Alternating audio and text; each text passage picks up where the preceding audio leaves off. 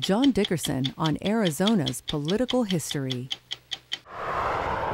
Arizona should not be up for grabs, and Arizona is up for grabs because there's something happening in Arizona that's actually happening in the larger country, which is that the electorate is becoming more diverse. A third of the voters in Arizona are Latino, and it's changing fast. Maricopa County is about 60% of the state's population. 300 people a day are moving in there. It's the fastest growing county in America. Maricopa County is the largest county that Trump won the last election, and so this is the center of Trumpville in Arizona. We talked to one couple, Yasser Sanchez and Emily Romney Sanchez. Romney, familiar name. She's a very distant cousin of Mitt Romney.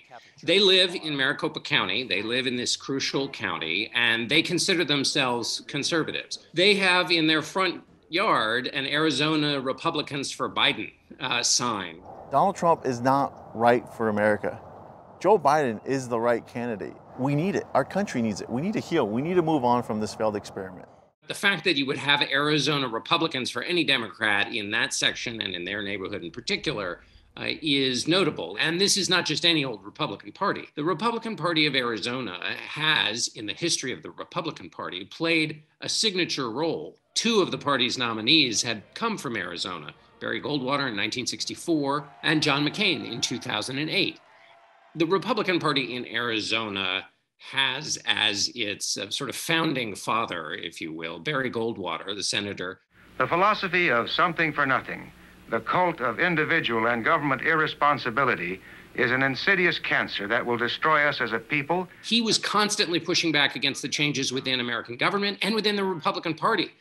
Pushed back against Eisenhower, saying that basically his policies amounted to a dime store New Deal. So he was really the hard kernel at the center of conservatism, which said basically individual liberty, states' rights in opposition to a big blossoming federal government. If the working man were allowed to make more money and keep more of it, I think a lot of these problems of welfare would solve themselves. He famously said during the 1964 convention that extremism in the defense of liberty is no vice.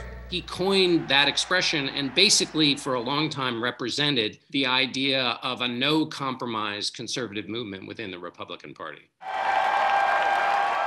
The other towering figure in the Arizona Republican Party is John McCain, who fashioned himself as a successor to Barry Goldwater. I don't work for a party.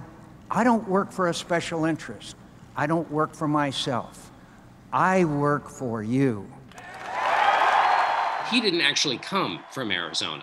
He was, like many people in Arizona today, from somewhere else. He married his wife, Cindy McCain, who was from Arizona, so that helped give him some local roots. We spoke with Cindy McCain in Phoenix. She has endorsed Joe Biden. Her argument is that the Republican Party is basically now all about whether you're for or against Donald Trump. What was it like for John McCain to run as a Republican in Arizona in 1982? Well, Arizona has always been very conservative, but in '82 it was really maybe a little more conservative. And I'm talking about the general state. John McCain hadn't been political before that, right? No. He had to choose. Could he have chosen to be anything but a Republican? No.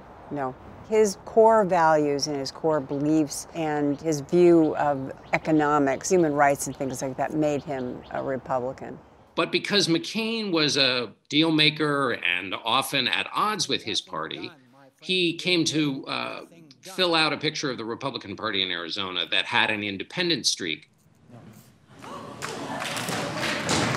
What does John McCain and the McCain family mean in Arizona? Service to country, respect, willingness to put partisanship aside to get things done. Emily, what did it for you in terms of moving you away from the party's nominee? I mean, in a Republican area. I kept thinking, give him a chance, give him a chance. And then he said those things about Senator McCain. He's a war hero because he was captured. I like people that weren't captured, okay? I hate to tell you. I really, really respect veterans. I respect all military personnel. I'm gone. You've lost me. So it was about character for you? Absolutely. Did you ever in your life imagine that you'd be supporting a Democrat, given that you are an Arizona Republican from birth? I mean. No, I not really. You know, it's not about the party. It's about the person for me. And like I said, I'm going to remain a Republican. I'm not changing parties. I just think that our party right now is misguided. You're not leaving the party. You feel like No. the party's left you in Arizona. Yes. We met Dr. Kelly Ward, the chairwoman of Arizona's Republican Party.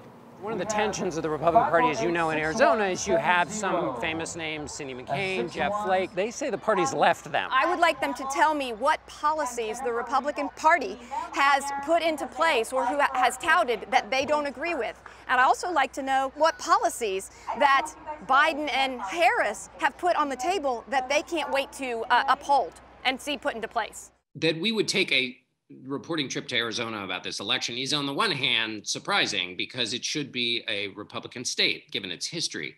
But there has always been this tantalizing growth in Arizona, tantalizing for Democrats who thinks it might be moving into their category. Arizona may be a new swing state. It's what we'll figure out on election night. We'll learn on election night whether the new Republican Party in Arizona, Donald Trump's Republican Party in Arizona, can match up with that changing demography in Arizona and, in fact, be able to be a party of the future in a very competitive arena.